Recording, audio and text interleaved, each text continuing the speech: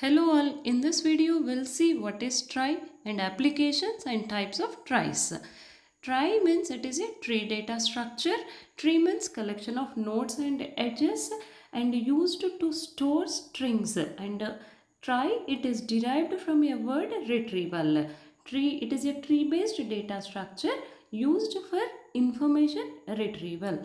To store and retrieve strings, the best data structure is tries, and the tries also called as digital tries, prefix tries and radix tries.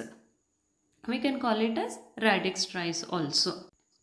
Tries are mostly used for storing strings in compact way, like a dictionary way only. We have to search, we have to store. Whenever we are going to search a word in dictionary, have to search first character is matching, then the remaining characters we have to check one by one.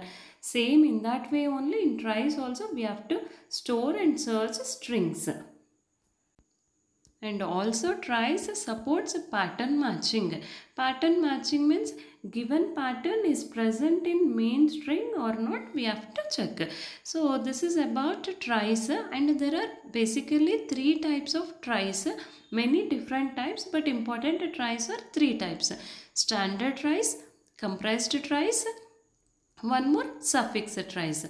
For every try I have uploaded one separate video. For every try, just go through it easily, everyone can understand. So this is very simple topic, and next we'll see applications of tries. So there are different applications. The first one, it is a pattern matching. So pattern matching means pattern is present in given main string, larger string or not.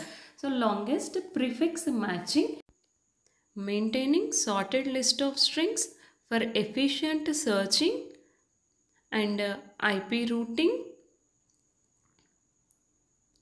implementing spell checkers. These are few applications of tries.